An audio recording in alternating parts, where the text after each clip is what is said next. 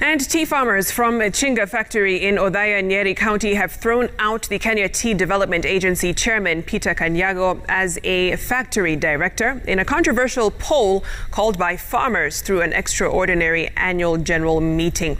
Now, the move could bring to an end his 26-year reign as the chair of the tea agency that controls billions of shillings annually. Martin Mwangi has more.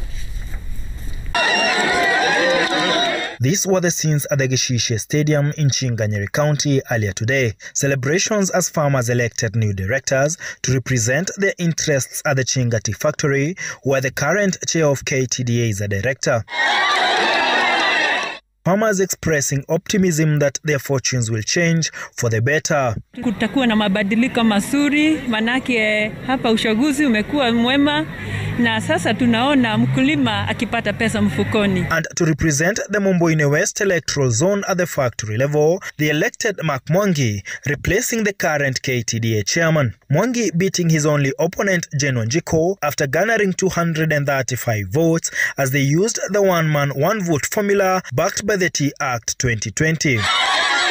His entry complicating matters for the current chair, as one can only head the agency if they are first directors at the factory level. Mwangi says the new formula gives farmers more power. They adopted the mode of election of how many bushes you own. A lot of farmers were disenfranchised. And when they were out of the decision-making process, they started making noise. But considering that he would only approach 5-10 growers for the appointment, he forgot the people who elected him.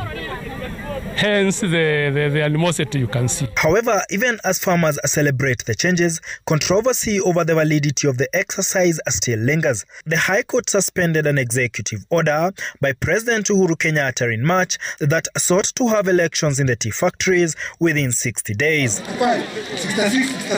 But Patrick Gunjiri, a lawyer representing small-scale farmers, insists that the elections that have elbowed out Kanyago are anchored on the Companies Act and memorandums and articles of each factory that has conducted elections. He says the elections will enable the implementation of reforms in the sector. Change will permeate up to the national level, and with that change we will be able to implement the Tea Act that was enacted by both houses of parliament and accepted by the president.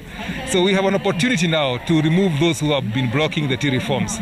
Detectives recently raided KTDA offices as the implementation of the sector reforms that propose, among others, financial audit of the agency intensify. Martin Mwangi, Citizen TV.